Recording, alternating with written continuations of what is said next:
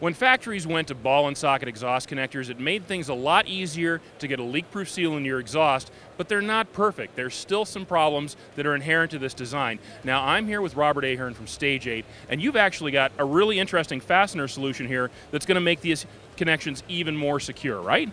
Yes, we do. We've been making locking header bolts for over 30 years now, and the next logical extension was the ball and socket system. So, like our header bolts, we put a groove in the top of the bolt.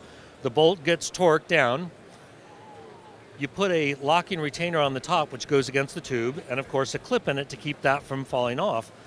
But we added one extra piece of hardware. This is called a threaded tab.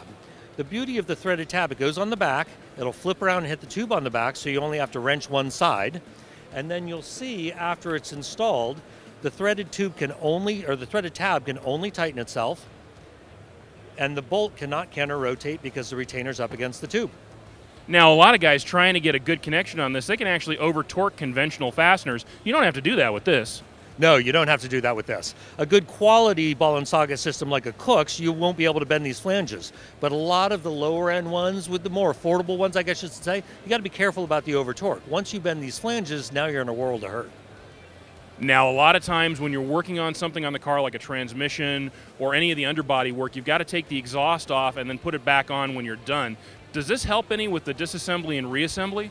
Well, it does a little bit. Sometimes these fasteners are hard to get to, and the fact that you only have to wrench one side because of the welded tab can be helpful.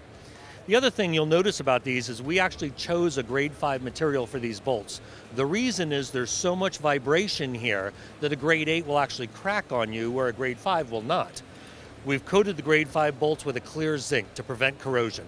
So like our header bolts, we recommend you slather these with anti-seize. Once again, we're not reliant on the friction to keep it tight. We're using an active mechanical locking system. So now, if people want to find out more information about your complete line of fasteners, where can they go online? They can go online to our website at www.stage8.com. That's STAGE, the number 8.com. I'm Paul Huizinga. This is the 2015 SEMA show. Stay here all week. We got a ton more stuff coming at you.